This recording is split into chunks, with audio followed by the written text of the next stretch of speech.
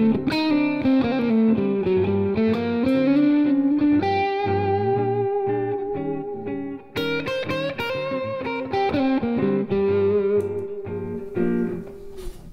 everybody, this is Leander speaking to you from GuitarPoint Vintage Guitars in Maintal, Germany.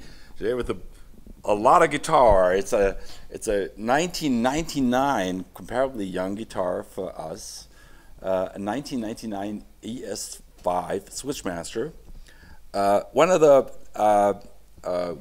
famous Gibson jazz models that have a plywood top, so it's not a massive guitar. But as ES-175s and so on have taught us, sometimes plywood sounds better for certain purposes. Especially, they're a little less feedback, have feedback problems than massive guitars. But I'll show you the pickups. The switching system is neck pickup, middle pickup, bridge pickup, all of them. So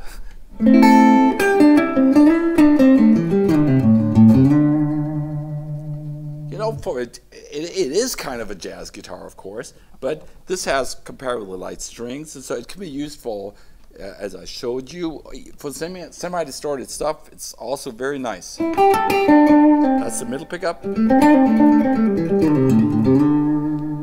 The bridge pickup. That's the bridge pickup.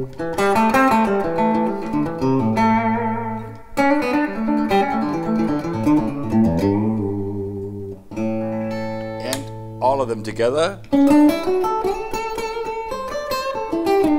Kind of interesting. So almost sounds like a 4-position on the Strat. So.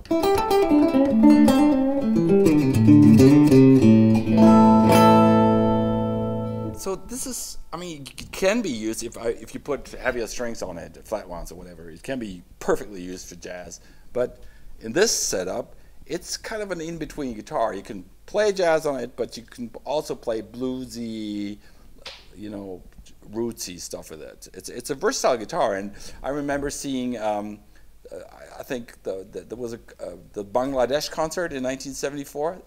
I saw Eric Clapton playing one of those. And he sounded pretty cool with that. It was not very distorted, playing through a Fender, but it was a perfectly usable guitar under these circumstances. So this is a 1999 Gibson ES-5 Switchmaster, and this is Leander from GuitarPoint Vintage Guitars in Maintal, Germany. Thank you. Bye bye.